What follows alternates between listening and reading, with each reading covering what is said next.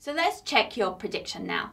You can see as I move the North Pole towards the cathode rays, they feel a downwards force and move down like this. So how can we explain that with the right-hand rule? Well, the magnetic field lines are pointing in the direction of the North Pole. The cathode rays, we said, were moving from the left to the right. So I need to point my thumb this way.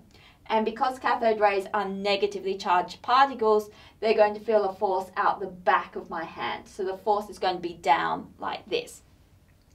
If I was to move the South Pole towards the cathode ray, in that case, the magnetic field lines are coming out the screen towards you, and so the force should be up. And you can see they do move up in that case. So let's have a look now at an example problem that we can solve with the equation F is equal to QV cross B.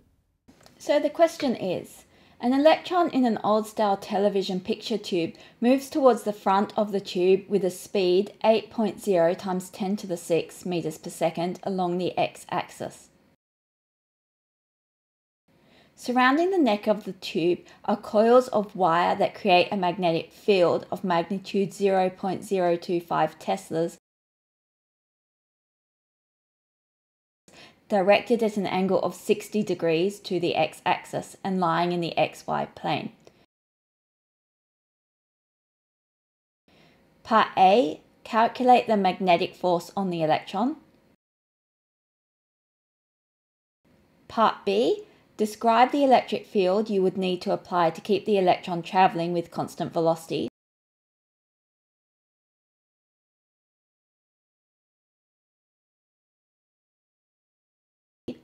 Part C, what would happen to an electron with a different velocity that was placed into the electric field established in B? What would be an application of this? To start this problem, like we usually do, let's draw a diagram. So let's draw our XY axis. Here's X, here's Y, and our electron is traveling along the X-axis here. And then we've got a magnetic field which makes an angle of 60 degrees with the X-axis. So this in here is 60 degrees, and this is the magnetic field. So in order to calculate the force on the electron, we can use our equation F is equal to QV cross B. We're told in the question that V is 8 times 10 to the 6 and B is 0.025 teslas. So because this is an electron, it's got a charge of 1.602 times 10 to the minus 19 coulombs. And then we've got our velocity, which is 8 times 10 to the 6. And then we've got our magnetic field, which is 0.025. Now, this is a cross product. And in this case, the angle between the velocity of the electron and the magnetic field is this 60 degrees in here. So to account for the cross product, we then need to multiply this by the sine 60. So we can calculate what this is on the calculator. And when we do that, we get 2.8 times 10 to the minus 14 newtons. So we've now got its magnitude, but we also need to consider its direction. So for its direction, use your right hand rule. Align your fingers with the magnetic field and point your thumb to the right. In this case, you can see that your palm is coming out the screen towards you. However, this is an electron, so it's got a negative charge. So the force on the electron is out the back of your hand, so that's going to be into the screen. So this is directed into the screen, or we could say it's in the negative Z direction.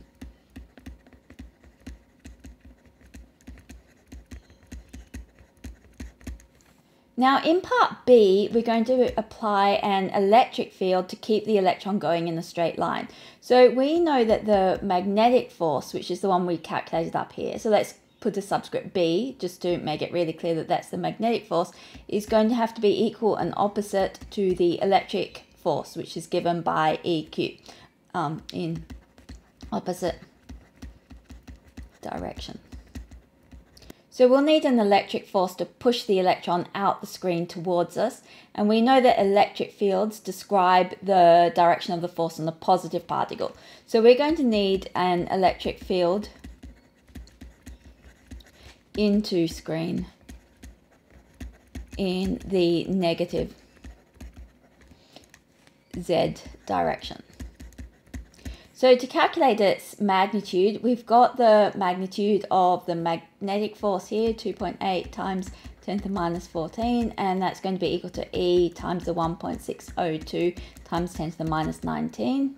So we just need to divide 2.8 times 10 to the minus 14 by 1.602 times 10 to the minus 19, and that gives us a magnitude for our electric field of 1.7 times 10 to the 5 newtons per coulomb. And then in the final part, we're asked what would happen if an electron with a different velocity was placed in this field. So now, if V is greater than VO, so the VO here stands for the original V, so it's now going faster, this will imply FB is larger, but it hasn't changed the electric force. The electric field remains the same and the charge hasn't changed. So if FB is now bigger than the electric force, it's going to feel a force into the screen. So we'll feel a force into the screen. And if it was going slower, then the magnetic force would be smaller and it'd feel a force out of the screen. So a useful application for this would be we could use it to split charged particles based on their speeds. So this could be used experimentally as a velocity selector. It's because it would only let through charges with a specific velocity. So the next problem, in an experiment designed to measure the magnitude of a uniform magnetic field, electrons are accelerated from rest through a potential difference of 350 volts and then enter a uniform magnetic field that is perpendicular to the velocity vector of the electron. The electrons travel along a curved path because of the magnetic force exerted on them, and the radius of the path is measured to be 7.5 centimeters. Part A, what is the magnitude of the magnetic field?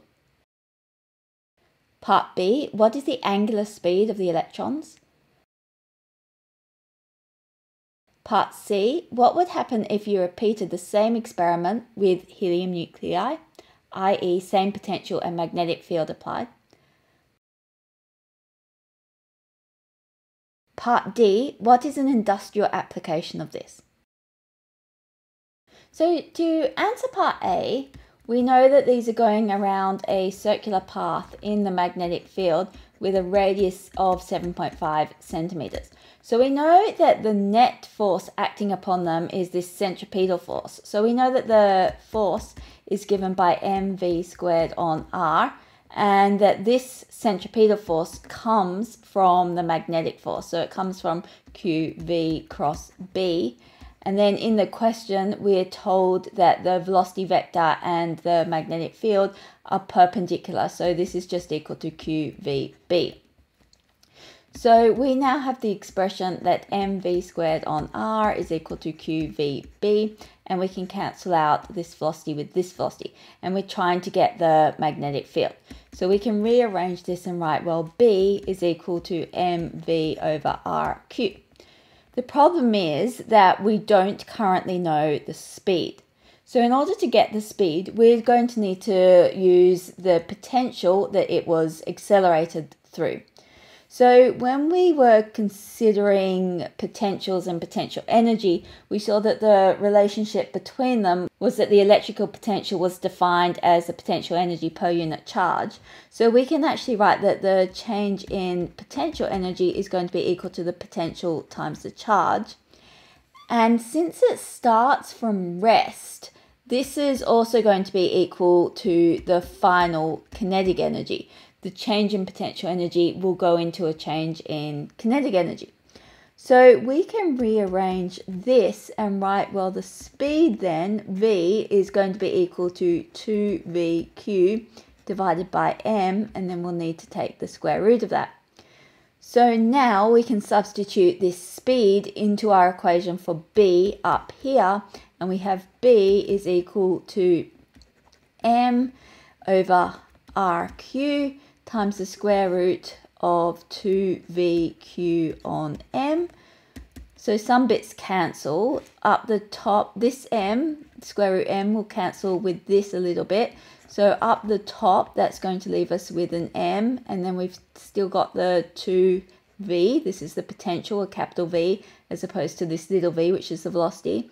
And then we've got a square root q up the top and a q by itself down the bottom. So we'll put the q down the bottom, and then we've still got this r here. So if we want to put it inside the square root, we'll need to square it. So then what we can do is we can substitute in our numbers here. So because it's an electron, we can just look up its mass on the data sheet. So this is equal to 9.109 times 10 to the minus 31 times the 2 times the potential, which we're given in the question is 350. Then we divide by q, which is the charge on the electron, 1.602 times 10 to the minus 19, and then r squared, and it's 7.5 centimeters, so 0.075 squared. So solving this, we end up with 8.4 times 10 to the minus 4 Teslas. Now in part B, we're asked what's the angular speed, and we know v is equal to omega r. So omega is equal to v on r, and v is this thing. So this is the square root of 2vq on m. And then let's put the r inside the square root again. So we'll just do r squared. So then we can just substitute in. So this is the square root of 2 times 350 times 1.602 times 10 to the minus 19 divided by 9.109 times 10 to the minus 31 times 0.075 squared. And solving that, we end up with 1.5 times 10 to the 8 radians per second. So with part C, we're then asked what would happen if we did it with helium nuclei. So this is actually the fun part. If we consider the charge on an electron versus a helium nuclei, an electron has a negative charge of E, and a helium nuclei consists of 2 protons and 2 neutrons. So it's got a charge of plus 2e. So it's got double the charge of the electron. However, protons and neutrons are much, much heavier than electrons. So the other difference is that the mass of the helium nuclei is much, much greater than the mass of the electron. So if we now look at our magnetic field equation here, we've got that B is equal to the square root of, let's put this as 2m capital V, the potential, divided by qr squared. And we can rearrange this to get an expression for the radius. So we can just literally swap the magnetic field here and the radius. So we've got that the radius is equal to the square root of 2mv over qb squared.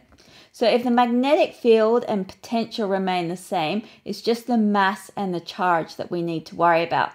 Now for the helium, the mass is much, much bigger, but the charge is just double. So the much, much bigger is going to win out, and we're going to end up with a much, much bigger radius. So helium has a much larger radius, which makes sense given that it's so much heavier. You'd expect that it would take longer to overcome its inertia and get it to change direction. So in part D, it then says, well, what's an industrial application of this? And this is actually what is used in mass spectrometers. So in mass spectrometers, we've got charged particles coming into a magnetic field like this. And if we have a nice light particle coming in, it's going to change direction fairly quickly and bend like this and land fairly close to the place where it entered. Now, if on the other hand we have something which is heavier going in, it's going to take longer to change its direction and it's going to land further from where it entered. So by measuring where these particles land, we can actually work out what their masses are, and this can be used to split elements into different isotopes of that same element just by measuring where it lands.